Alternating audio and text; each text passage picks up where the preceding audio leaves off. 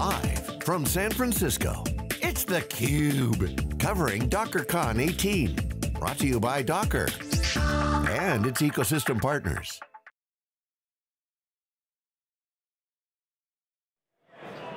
Welcome back to theCUBE, I'm Lisa Martin with John Troyer. We are live from DockerCon 2018 on a stunning day here in San Francisco at Moscone Center. Excited to welcome to theCUBE Chris Brown, the Technical Marketing Manager at Nutanix. Chris, welcome to theCUBE. Thank you so much for having me. So you've been with Nutanix for a couple years, so we'll talk about Nutanix and containers. You have a session, Control and Automate Your Container Journey with Nutanix. Talk to us about what you're going to be talking about in this session. What's Nutanix's role in helping customers get over this trepidation of containers? Definitely, and it's a 20-minute session, so we got a lot of information to cover there, because I want to go over a little bit about who Nutanix is from the beginning to the end, but the main part I'm going to be focusing on in that session is talking about how we, with our COM product, can automate VMs and containers together, and how we're moving towards being able to define your application in a blueprint and understand what you're trying to do with your application. One of the things I always say is that nobody runs SQL because they love running SQL. They run SQL to do something. And our goal with the COM is to capture that something, what it depends on, what it relies on. Once we understand what this particular component is supposed to do in your application, we can change that, and we can move that to another cloud, or we can move it to containers without losing that definition, and without losing its dependence on the other pieces of the infrastructure, and exchange information back and forth. So we're talking a little bit about what we're doing today with COM and where we're going with it to add in that Kubernetes support. Chris, we're sitting here in the Ecosystem Expo at DockerCon, and your booth is busy, and there's a lot of good activity. Are people coming up to you and asking, do they know Nutanix? Do they understand who you are? Do they just say, oh, you guys sell boxes? You're both you're a systems provider, you're a private cloud provider and a hybrid cloud provider. Do people understand that, the crowd here, or what kind of conversations are you having? It's actually really interesting, because we're seeing a broad range of people. Some customers are coming up, or some people are coming up that they don't know that other places of their company use Nutanix, but they wanted to learn more about us, or they've got some sort of initiative that, a lot of times it is around containers, around understanding, they're starting to figure out, how do we deploy this, how do we connect, we've got something we want to deploy here and there, how do we do that in a scalable way? But we also have some that have no idea who we are, and just coming up like, so you've got a booth and some awesome giveaways, what do I have to do to get that, and what do you do? And I kind of summarize it as two main groups of people that I've seen. Is one of them is the people who've been doing containers for forever, and they know it, they've been doing it, they're very familiar with the command line, they're ready, any GUI is too much GUI for them. And then we've got the people who are just getting started. They've kind of been told, hey, containers are coming, we need to figure out how to do this, or we need to start figuring out our container strategy. And so they're here to learn and figure out how to begin that. And so it's really interesting, because the ones that are just getting started or just learning, we obviously help out a ton, because the people who came before had to go through all of the fire, all of the configuration, all of the challenges, and figure out their own solutions, whereas now we can kind of come in as a little bit more opinionated example of how to do these things. So DockerCon, this year, this is the 5th DockerCon. They've got between 5,000 and 6,000 people. I was talking with John earlier, and Steve Singh as well, that I was really impressed when I was leaving the general session. It was standing room only, a sea of heads. So they've got, obviously, developers here, right, sweet spot, IT folks, enterprise architects, and execs. You talked about Nutanix getting the two polar opposite ends of the spectrum, the container lovers, the ones who are the experts, and the ones going, I know I have to do this. I'm curious, what target audience, are you talking to that goes, hey, I'm tasked with doing this. Are those developers, are those IT folks? Are you talking with execs as well? Give us that mix. For the most part, they are IT folks, traditional operators, who are trying to figure out this new shift in technology. And we have talked to some developers, and and it's actually been interesting to speak with developers, because in general it hasn't been Nutanix's traditional audience. We've sold this private cloud infrastructure, but developers have been, a few developers I have talked to have gotten really receptive and really excited about what we can do and how we can help them do their job faster by getting their IT people on board. But for the most part, it would be traditional IT operators who are looking at this new technology and giving it kind of a little squinty eye and trying to figure out where it's going. Because at the end of the day, with any shift in IT, there is never a time when something is completely sunset. I mean, people are still using mainframes today. People will be using mainframes forever. People are just starting their virtualization journey today. They're just going from bare metal to VMs. So, and then even with that shift, there's always something that gets left behind. So they're trying to figure out how can we get used to this container shift, because at the end of the day, not everything is going to be containerized, because there's just simply some things that won't be able to, or they'll scope out the project and then it'll end up falling by the wayside, or budget will go somewhere else. So they're trying to figure out how they can understand the container world from the world that they come from, the VM-centric world. And then, it's really interesting to talk to them and show them how we're able to bring those two together and really, give you, not only bring the container journey up another step, but also carry your VMs along the way as well. Chris, Nutanix is at the center of several different transitions, right? Both old school hardware to kind of hyper-converged, but now also kind of private hybrid cloud, to more kind of multi-cloud, hybrid cloud. When we're not at DockerCon, so when you're out in the field, how real is multi-cloud, how real is containers in a normal enterprise? Definitely. So, multi-cloud is a very hot topic, for sure. Everyone, there is no IT department that doesn't have some sort of cloud strategy, or analyzing it or looking at it. The main way that we get there, or one of the core tools we have, is COM once again. So, and I'm obviously biased because that's my wheelhouse when in marketing, so I talk about that day in, day out.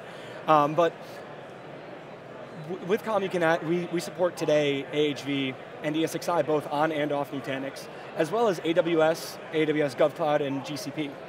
And Azure's coming in down the line, that's where Kubernetes will come in as well.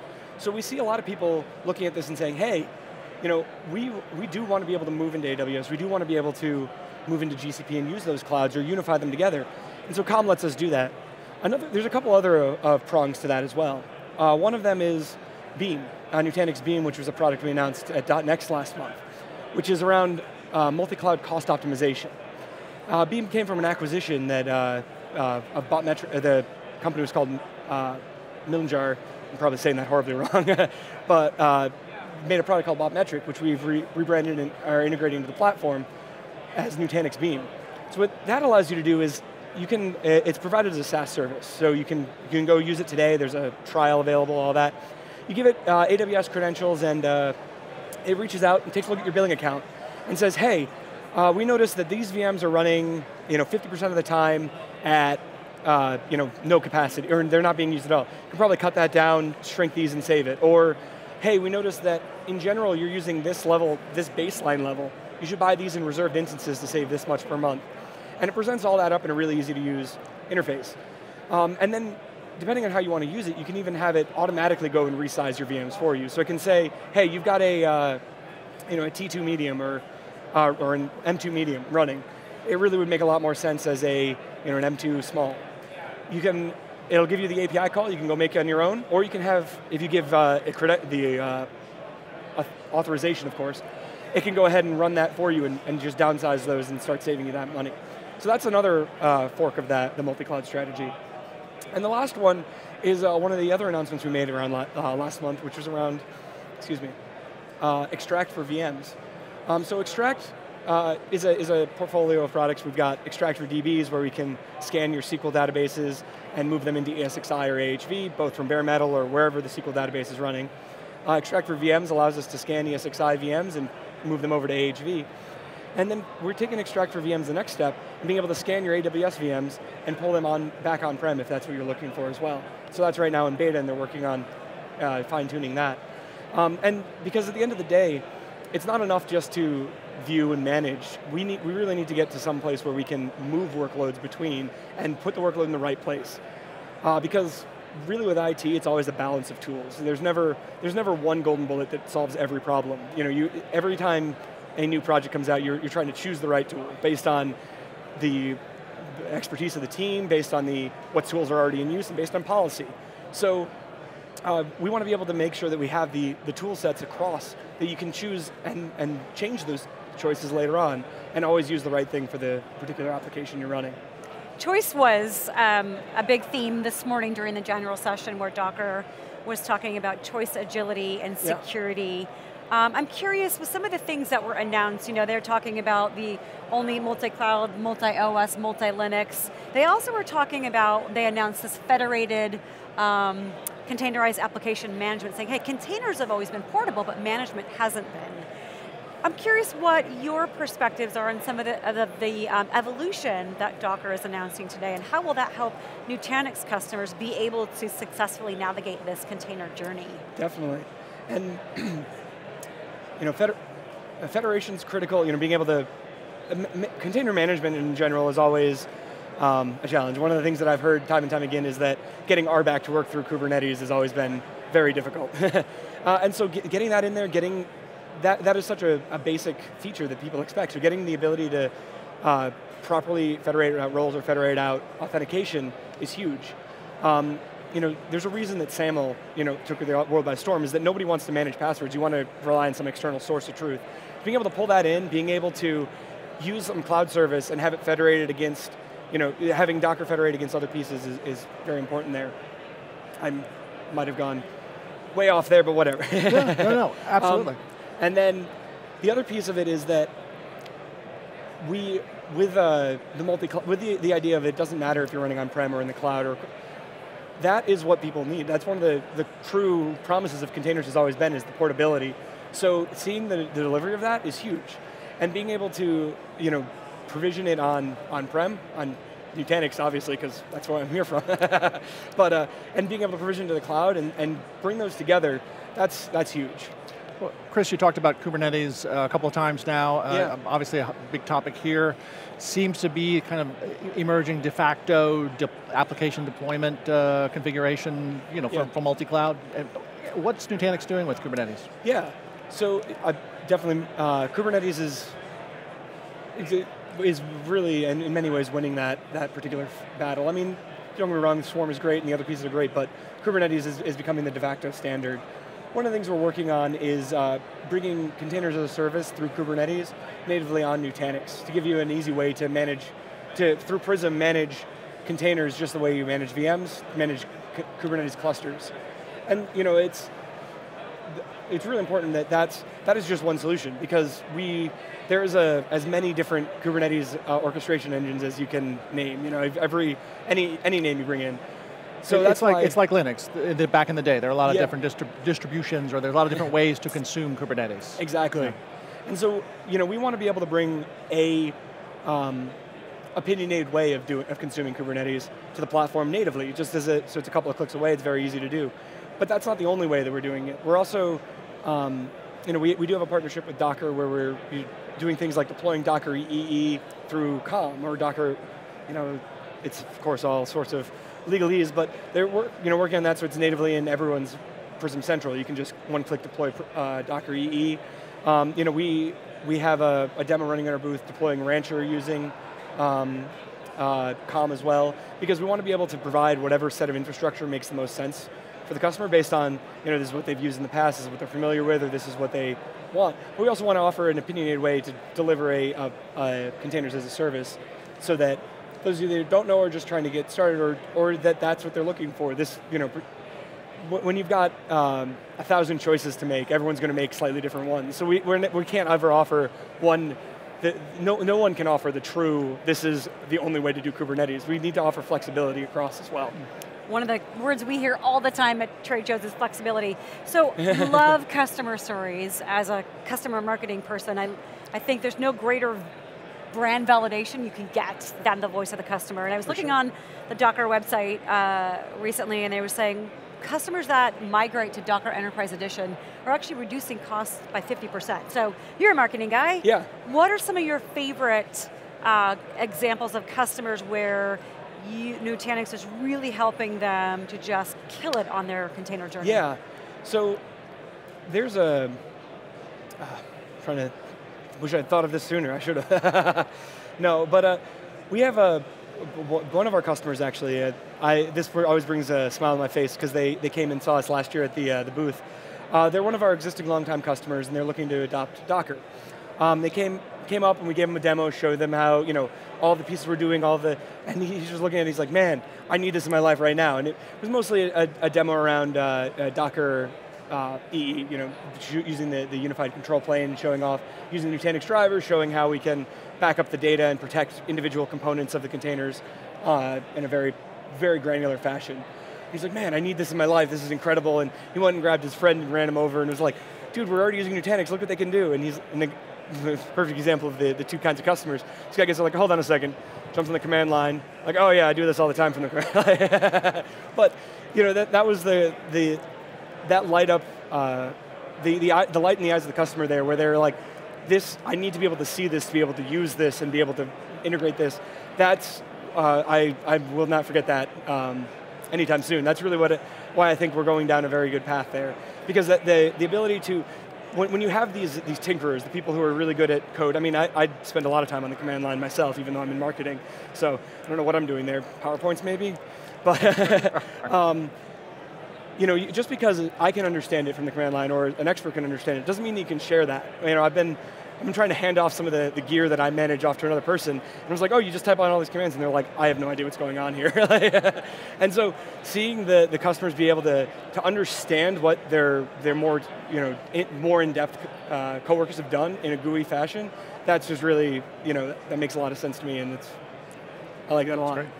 Are you seeing any, last question as we wrap up, one of the stats actually that was mentioned in the Docker press release this morning about the new announcements was 85% of enterprise organizations have multi-cloud, and then we were talking with Scott Johnston, their chief product officer, that said, upwards of 90% of IT budgets are spent on keeping the lights on for existing applications. So there's a lot of need there for enterprises to go this route. I'm wondering, are you seeing at Nutanix any particular industries that are really leading edge here, saying, hey, we have a lot of money that we're not able to use for innovation. Are you seeing that in any specific industries, or is it kind of horizontal? To be honest, I've seen it kind of horizontally. I mean, I've had customers, I've spoken to many different customers, mostly around comm, but and they come from all different walks of life. I've talked to customers from SLED, who've been really excited about their ability to start better doing Hadoop, because they do thousands of Hadoop clusters a year for their researchers. I've talked to in the cloud or on-prem or across. I've talked to people in governments. I've talked to people in hospitals and I can imagine oil and gas, some of those industries that have a ton of data. Yeah, and it's actually, the oil and gas is really fascinating, because a lot of times they in a rig, they want to be able to use compute, but they can't really exactly get to a cloud. So how do you innovate there and on the edge without, how do you make a change in the core without making that on the edge, and how do you bring those together? And so there's a lot of really fascinating things happening around that. But I haven't noticed any one industry in particular. It's across, is that everyone is, then again, by the time they get to me, it's probably self-selected, But it's across horizontally, is that everyone is looking at how can we use this best, or I just found out this is already being used in my environment because it's super easy. How do I keep a job, or how do I adopt this, and how do I free up my investments in keeping the lights on into innovation? How do I save time? Because one of the things that I've noticed with all of this cloud adoption, or container and all adoption, all of that, is that many times a customer will start making this push, either not always from low level, maybe from high level, but they'll start making this push because they hear it's faster and better, and that it'll just solve all their problems if they just start using this. And because they rush into it, they don't often, they don't solve the fundamental problems that gave them the issue to begin with, and so they're just hoping that this new technology fixes it. So now I am seeing some customers shift back and say, hey, I do want to adopt that, but I need to do it in a smart way, because we just ran to it and that caused us problems. Well, it sounds like with all the momentum, John, that we've heard in the keynote, the general session this morning, and with some of the guests, I think even Steve Singh was saying only about half of the audience is actually using containers. So it sounds like with what you're talking about, with what we've heard consistently today, we're sort of the tip of the iceberg, so lots of opportunity. Chris, thank you so much for stopping by theCUBE and sharing with us all the exciting things that are going on at Nutanix with containers and more. Thank you so much for having me. It was a lot of fun. We want to thank you for watching theCUBE. Lisa Martin with John Schroyer from DockerCon 2018. Stick around, we will be right back with our next guest.